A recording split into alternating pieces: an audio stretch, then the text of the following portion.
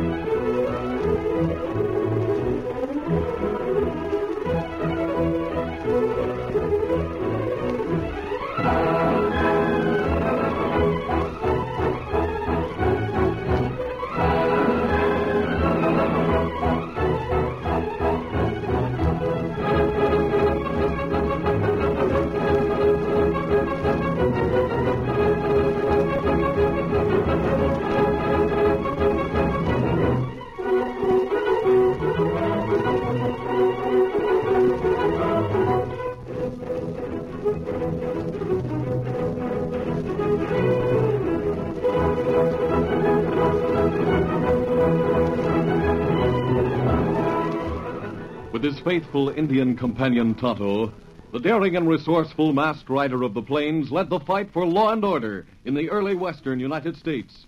Nowhere in the pages of history can one find a greater champion of justice. Return with us now to those thrilling days of yesteryear. From out of the past come the thundering hoofbeats of the great horse Silver. The Lone Ranger rides again. Come on, Silver! Let's go, big fellow! Hi-Yo Silver! Hi!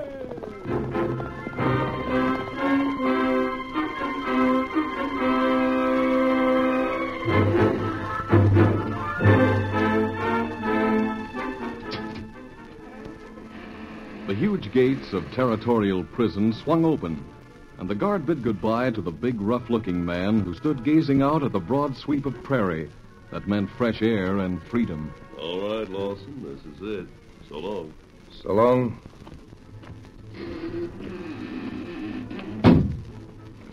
Spike Lawson stopped and turned. For one long moment, he stared at the building he had just left after 2 long years. Then, with a scowl on his face, he swung away and walked determinedly toward a man who waited with 2 horses a short distance away. Hi, Pete. I knew you'd be waiting. Howdy, Spike. Good to have you free again. Yeah, thanks. Nice bronc you brought for me. Steady, fellow. Let's get away from here. Sure. Get up. Get up. How's my kid doing, Pete? Fine, Spike, fine. Getting so big you'll hardly recognize him. Sure was nice of you to take care of him while he was doing time. I think nothing of it. Jack hasn't been much trouble. Sort of the kind of kid that looks after himself. He's tough as all get out, too. Tough? Yeah. Like I said, Jack's big for a boy of 15. He's got all the other kids around the town adjacent toeing the mark, I can tell you. If you get started with your gang again, Jack will sure make a good extra hand, Spike. I was hoping the kid would turn out different from me, sort of. What do you mean, different? Well, maybe amount to something, instead of being an outlaw like his old man. Well, after all, Jack ought to have something to say about what he wants to be. But from what I see, he's going to be just like his old man. Yep. That kid's a natural to be a gunslinging owl hoot just like you, Spike.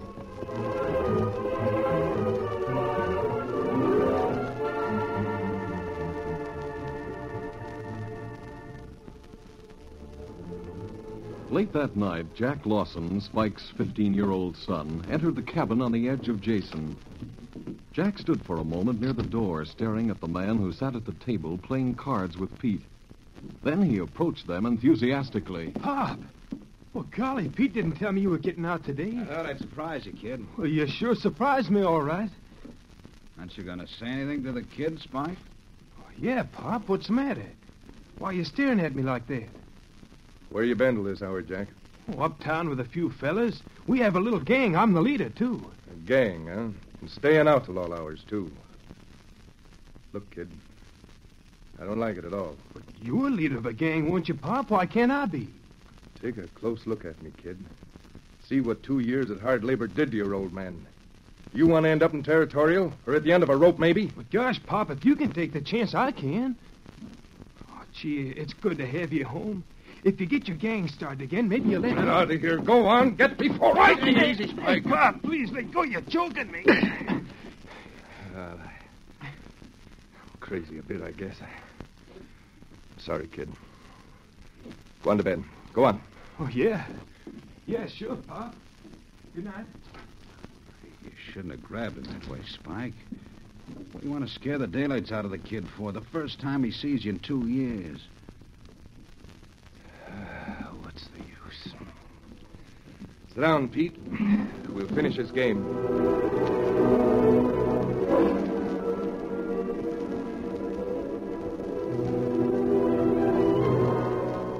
The following afternoon, Dan Reed, 14-year-old nephew of the Lone Ranger, rode to the general store in Jason on his horse Victor. Leaving the beautiful white stallion at the hitch rack, Dan went in to get supplies. A few minutes later, Jack Lawson and one of his cronies sauntered over and stood admiring the horse. Hey, Bud, look at that horse. He sure is a beaut. Yeah. Oh, I'd sure like to have one like that. I noticed the kid that rode him into town.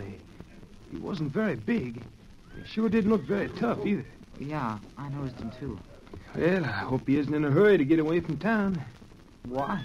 Because I'm going to ride around a bit on that stallion, that's why. Maybe he won't let you, Jack. Are you loco? How's he going to stop me if I decide to do it?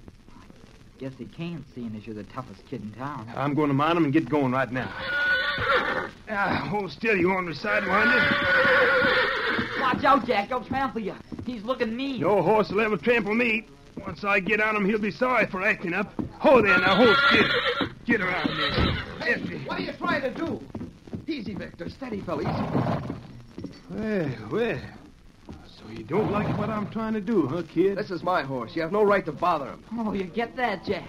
It's his horse, so you mustn't bother him. I decided to ride that horse a while, see? And whether you like it or not, I'm going to do it. You better watch out, kid. This is Jack Lawson, the toughest kid in town. He's bigger than you, and if he gets real mad... I think I am getting mad, too. I'm the one who should get mad. Just let my horse alone, and we'll have no trouble. I'm going to ride that horse. But before I do, kid, I'm going to beat the living daylights out of you. Now stand back, Bud. There's no reason for us to fight, Lawson. He's trying to beg off now, Jack. Well, he's not getting out of it that easy. This'll show him. Hey, you're forcing me to do this. Why, you little, I'll show you for spitting me. Dan Reed had been taught to fight well, but the Lone Ranger had also taught him to use his knowledge only in self-defense. As he faced the larger boy, Dan easily parried the blows that Jack Lawson threw at him, and in return made every blow of his own a telling one. At first, Jack seemed to have the advantage of brute force, but as the fight progressed and Dan landed blow after blow, the ugly look on Jack's face turned to one of amazement. I'll fix you yet. I don't think you will. Holy Moses, what a sock. Hit him, Jack. I'll hit him all right. Oh, that did hurt. Well, take this one. You want to go on? Get up, Lawson. Get up, Jack, before he jumps on you. I'll wait. No, I've had enough. Don't hit me. Here, let me help you up. Now, look, wait. I don't want to fight anymore. I don't either, Lawson. I had to Joe. defend myself. I couldn't let you take my horse. Well, you mean you're not going to follow up your advantage? Let's forget it, shall we, Jack? Well, what do you know about that? Jack would have kicked the stuffing out of you if he got you down, kid. I don't fight that way. When I tell the other kids about this, I bet they'd agree to have you for our leader instead of Jack. Thanks, but I don't go in for gangs. It only leads to trouble and jail or worse. Golly, kid, I never met anyone like you before. What's your name? Dan Reed. I know yours is Jack Lawson. Yeah, that's right.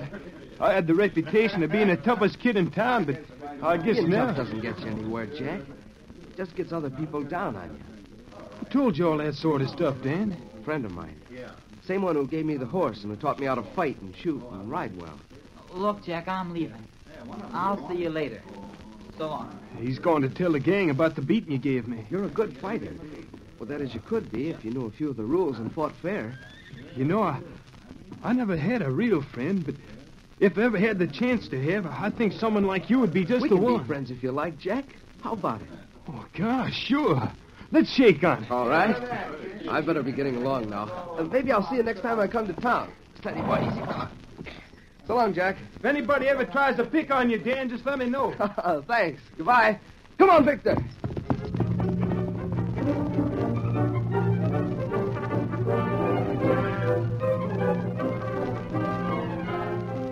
Leaving the town of Jason, Dan Reed rode into the nearby hills to the camp he shared with the Lone Ranger and Tonto.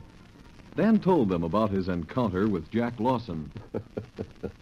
I noticed the slight discoloration around your left eye, Dan. Well, Jack's a hard hitter. He's big for his age, but he doesn't know how to handle himself in a fight. Well, from what you tell us, Dan, him not want to pick on you again. Oh, no, Tonto. No. We made up and became friends. Jack could be a nice fellow if he tried. I know of his father, Dan. Oh, you do? Yes. In fact, that's one reason why we came here to Jason. See, Jack's father was an outlaw. Went to prison, but he recently got out and came to Jason. I understand his gang is still waiting for him. Golly. No wonder Jack acts so tough. That's right. It's not good for Jack to follow father's footsteps and be outlaw. There's no reason why he should, Tonto. Dan, why don't you bring Jack out here to the camp a day or two? Maybe we could change a few of his ideas. Oh, gosh, I'd like to. All right, then. Bring him out tomorrow. Let's prepare supper, Tonto.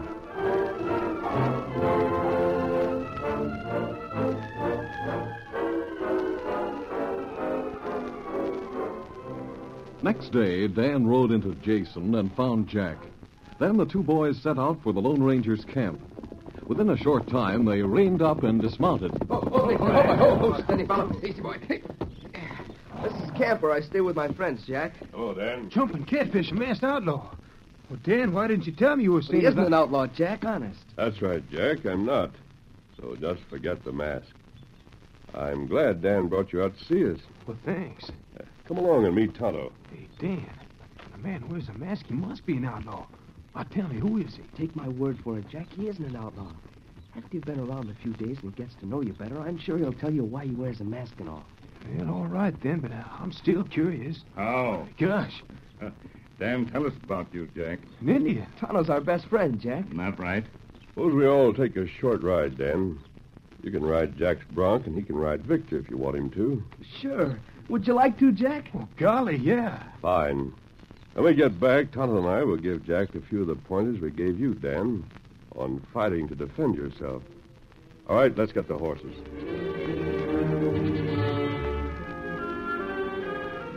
For several days, Jack visited the camp and learned much from the Lone Ranger and Tonto about shooting, riding, and boxing.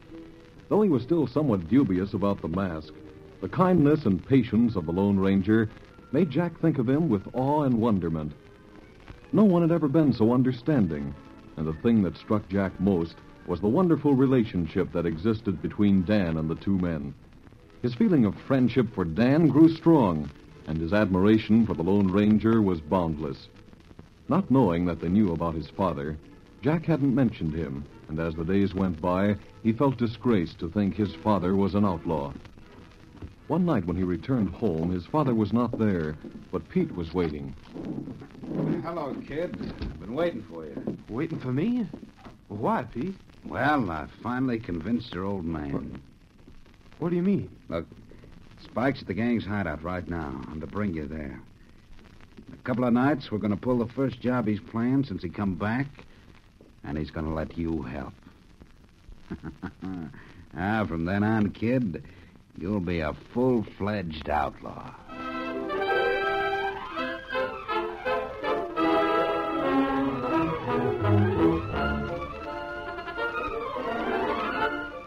The curtain falls on the first act of our Lone Ranger story. Before the next exciting scenes, please permit us to pause for just a few moments.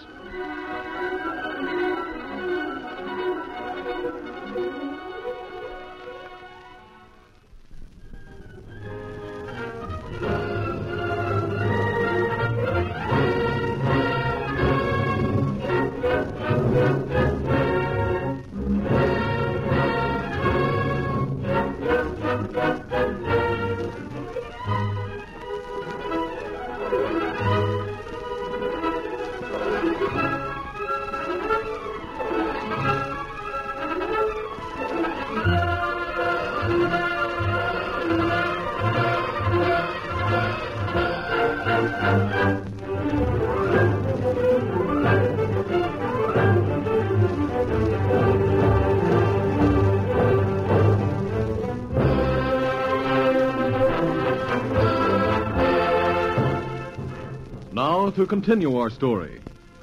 Arriving home, Jack found Pete waiting for him. Pete told him they were to go to his father at the gang's hideout, and that Jack was to take part in a job that would make him a full-fledged outlaw. For a moment, Jack stared at Pete without speaking.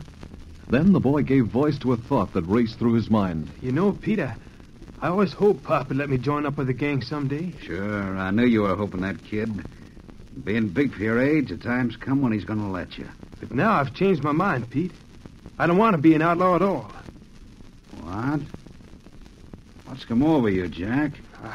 I don't know exactly, but you can tell Pop I don't want to help on that job. But it's all planned out, kid, and we need a boy to put it over. You can't back out now. I'm not going with you, Pete. Just tell Pop I said I've changed my mind about things. Look, Jack, Spike said to bring you out there, and that's what I aim to do. Hey. This says you're coming with me. Don't point that gun at me. As long as I told you we were going to pull a job, I can't go without you. Now get going and no more back talk out of you, understand? Get going.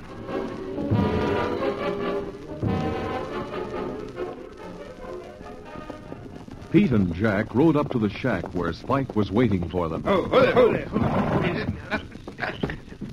Now go on inside. All right, Go on. Pete. Here he is, Spike. Hey. The idea of the gun, Pete. Hey, Pop, he pulled a gun on me, made me come out of here when I didn't want to. Put up that gun, Pete. Sure. But I don't like the kid's attitude, Spike. He seems to have gone soft or something. What's the matter with you, son? I told Pete I didn't want to come. I don't want to be an outlaw. You don't. And what do you want to be? A lawman someday. Holy smoke. A lawman. Yes, sir. Well, what's come over you, son? And what you just said, then. You called me sir. You never did that before. I heard someone say that boys should say that to their fathers. Now, look, Papa, I won't tell anything. Why can't I go back home and... No. You know too much, kid. Now that you say you want to be a lawman someday, well, that fixes it. Look, Pete. Why don't you go outside and join the others a while? Let me talk things over with Jack and get things straightened out. All right, Spike. But I'm telling you one thing, that kid isn't getting away from here. Me and the others will see to that.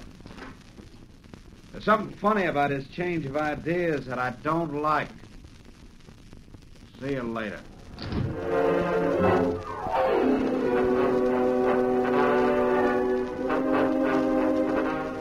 2 days went by, and Jack failed to appear at the camp. One day, after Tonto had gone for supplies into town, Dan spoke of his concern to the Lone Ranger. Golly, I wonder what happened to Jack Lawson. He hasn't come around for the past 2 days. Yes, I noticed that, Dan. Perhaps Jack's decided he's seen enough of us for the time being. Oh, no, sir, I'm sure it isn't that. Jack said the last time he was here that he couldn't wait to get back with us. Well, then it is strange that he hasn't shown up. I guess he'll be around before the week is out. Gosh, I hope so. I sort of got to like Jack, and well, I wouldn't want anything to happen that'd make him change his mind about not being an outlaw. Did Jack say he didn't want to be an outlaw? No, not exactly. But he did say he hoped to be a lawman someday. He never mentioned his father. Yes, I know. Well, here comes Tonto. Oscar, He came back sooner than I thought he would. Yes, he did. Me hear something in town, Kimasabi, and it's not good. What did you hear, Tonto? Did you see anything of Jack Lawson, Tom? Wait, Dan, wait. You listen. Go on, Tonto. Well, me go to town, rain up at hitch rack. Me see boys standing nearby. There's other fellow rain up beside me. Oscar, hold easy. Hold it. Easy, boy. Hey, mister. What's happened to Jack? He hasn't been around lately. How do I know? Go on, beat it, kid. But he's living at your cabin. You ought to know. I said beat it. Jack's got more to do than to hang around with you. Him go into cafe. And me follow. Maybe find out about Jack. You wait here, Scout. May not be gone long. So you followed the man into the cafe, Tonto? Not right. What did you find out? Well, him go to table in corner. Meet other fella. Me get close to listen and hear what them talk about. I was hoping I'd find you waiting, Bill. Just come from the camp. Is everything set, Pete? Yeah, it's all set. How are we going to work it? The stage will leave here in the morning carrying the shipment of gold. Yeah, I know that. There'll be a guard on it, too. That won't matter. Now, here's the plan we got. We've managed to get hold of a covered wagon. The gang will be hid inside, but on the wagon seat will be Lawson's kid with Spike dressed like a pioneer sitting beside him. Then what? We'll start out so as to meet the stage a few miles east of here on the trail. Hey, that's a good plan. Sure, they won't suspect a thing when they see a covered wagon coming along slow with a kid on the seat. Spike will wave down the stage as if to ask directions, and the gang will take over. Good. And what am I to do? You hang around town tonight and make sure the shipment's still leaving. You can find out easy enough. Sure, I can find out. Good. And come on out just to help us. Got a little trouble at camp, but it's under control. Trouble? It's nothing. Me and the men got it smoothed out. I'll be getting back, Bill. I'll be looking for you later at camp. So, man named Pete, leave cafe. Me come to tell you about Outlaw's plan. I see. It's a very clever plan. I can't believe Jack could do a thing like that. Help the outlaw gang in a holdup. Yes, I know how you feel about it, Dan. And what we do, Kimasabi? Naturally, we're going to prevent that holdup if possible, Tonto, and catch the Lawson gang. But what about Jack? If the gang is caught, A good citizen has to do his duty, Dan, no matter who's involved. That's a lesson you'll have to learn if you ever hope to be a lawman. All right, Tonto. I'll get a note ready for you to take to the sheriff. The following morning, along the trail east of Jason, a covered wagon moved along slowly. Get up there. Inside were several tough-looking men, while on the driver's seat, Spike Lawson, dressed as a pioneer, sat beside his son, Jack. In the wagon, just behind the seat, Pete kneels with a gun in his hand. You ought to be meeting the stage most any time now, Spike. Tell that kid of yours if he don't act right when we do meet it, I'll put a bullet in each of you. Listen here, Pete. You and the gang took my gun away, or you wouldn't make threats like that. Sure, we couldn't let you stick up for the kid like you wanted to. You'll both get your share if the holdup goes over all right. I don't want any of it. Look, Pete, let Jack get off the wagon. Beat it. I'll follow through with the plan. Nothing to him. When they see a kid sitting on the wagon seat, they won't be suspicious. If you was there alone, they might smell a trap. Hey, there comes a stage now around the bend yonder. That's right. Get ready, men. Right, Pete. And don't forget, kid, one false move and you get it right in the back. When we get close enough, just about to pass him, call out in a nice way for him to stop a minute, understand? I understand. Golly, Pop. I know, kid. Take it easy. Stop the wagon, Spike. Ho! Ho there! Ho! Hail him, kid. Call out to him. Keep going. Don't stop. It's a holdup. Why, you dirty little... Don't! Pulling alongside the covered wagon, the stage suddenly stopped and the coach door opened. The Lone Ranger, with the sheriff and Tonto, sprang out and ran close to the wagon side. Watch out. The wagon's full of outlaws. Just Jack. Come off the wagon. Hey, you won't, kid? Look out! Oh, my wrist! Hearing the order from the masked man, Jack jumped to the ground and ran to join the group alongside the wagon. The driver and guard on the boot of the stage had jumped behind a large box on top. From this vantage point, they rained bullets through the top of the wagon canvas, while the Lone Ranger, the sheriff, and Tonto moved toward the opening at the back. Crouch down under the wagon, Jack. Out of the way. Come on, Tonto. We get him from back. They can't get away now. All right in there. Drop your guns and call out. They'll get you first. No, you won't. No! Look at here. Never mind. Keep shooting. You'd better give up. Nothing doing. You can't make us give up. Let them have it, men.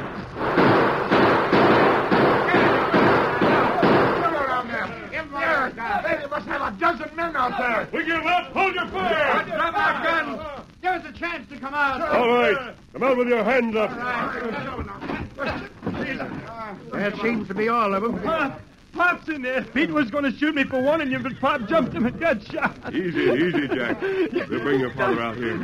Come on, Tonto. Watch the others, Sheriff. I sure will. The driver and guard up there in the booth still have drawn guns, too.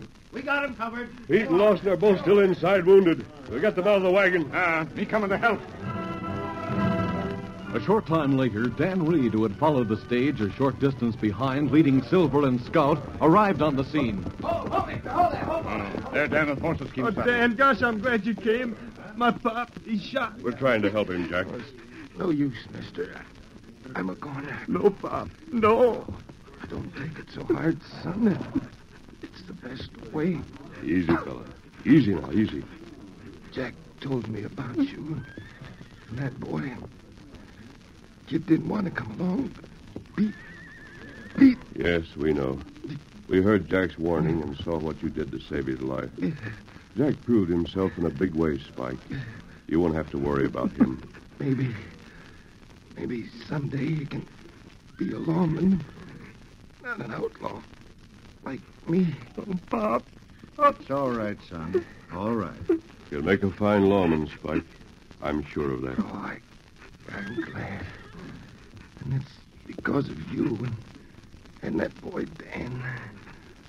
Jack, son, Bob.